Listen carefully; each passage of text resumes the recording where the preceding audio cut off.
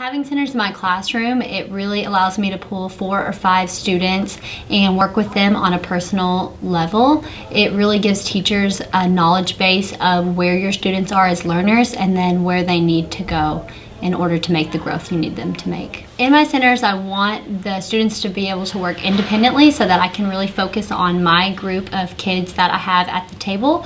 So I use a lot of technology in my classroom. I use the smartboard, the iPads, the computers, and then the other centers, they're usually doing something with reading, whether it's writing or listening to a book, or actually working with letters and building words. We start off the year with a lot of discussion about the procedures that I use in my centers.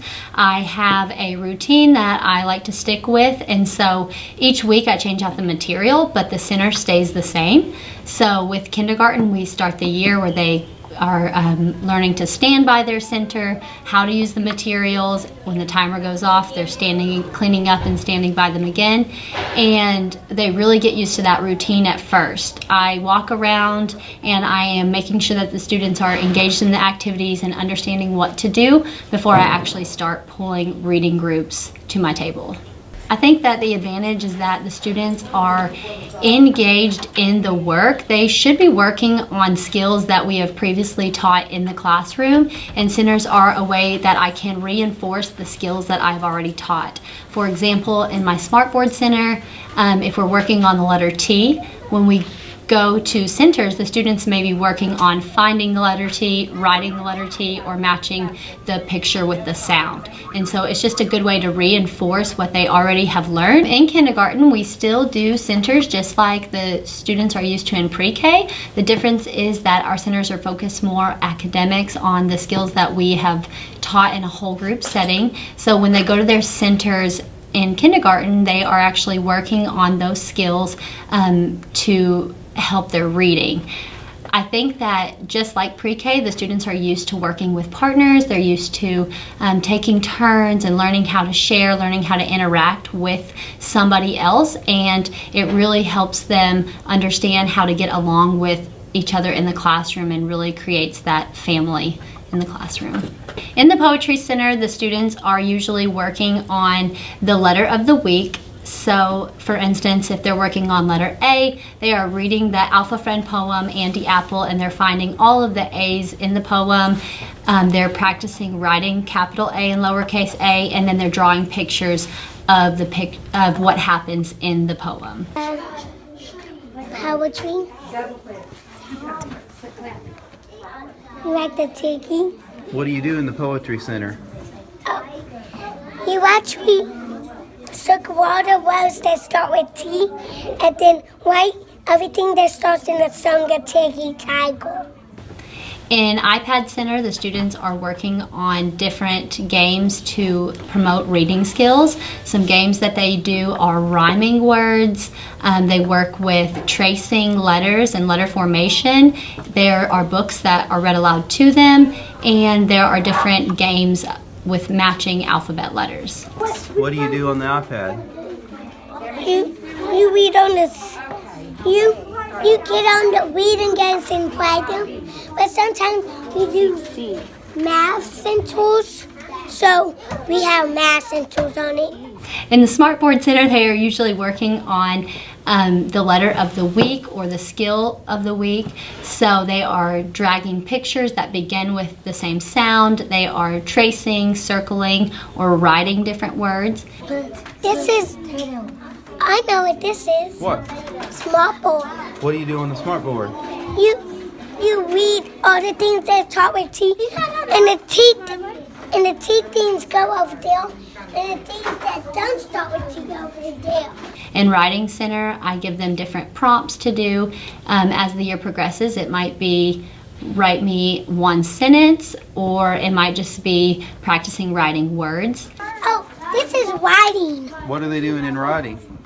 They gotta circle all the vegetables with T's, and then trace T, and then write the number 8, trace the letter 8, number 8, and then write the number 8 by themselves.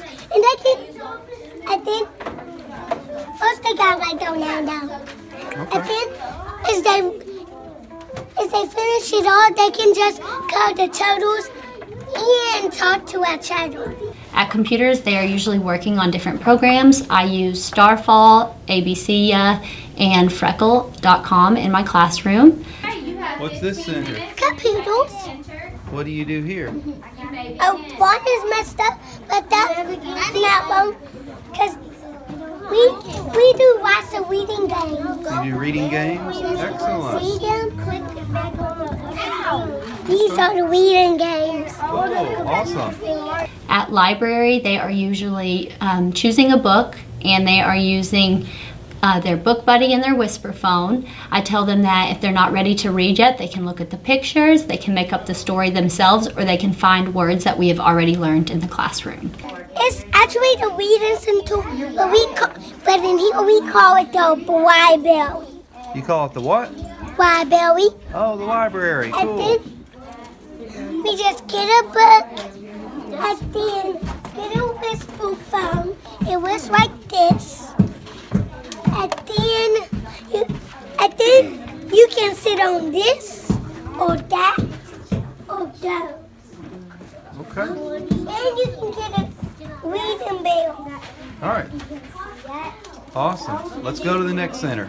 At Listening Center, they are putting on the headphones and they are reading stories and then responding to the story. Usually I try to pick a book that relates to a unit of study that we are learning about in the classroom. For instance, this week we worked on pets, and so I chose the book 43 Cats at Listening Center about a lady who owned 43 cats. Oh, that's listening. Listening. Yes. You push the green button to go, and then you hear all the sounds, and then they tell you the correct sound. At word work, they are putting letters in order at the beginning or forming words. As we move on and they learn their high frequency words, that's really a word building center for them to build sight words. You match all the ABCs, but what we usually do here is that we write our name, we find our name and put it there, but now we're doing these stuff.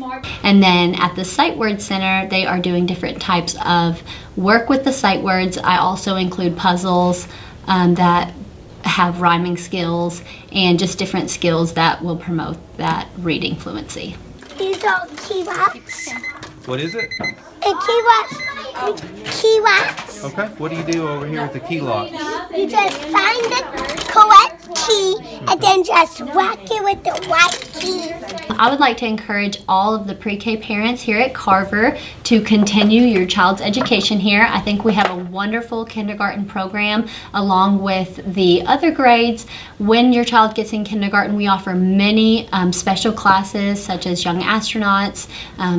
We offer art, music, PE, and I think the kindergarten experience is a really just exciting and fun adventure here at Carver.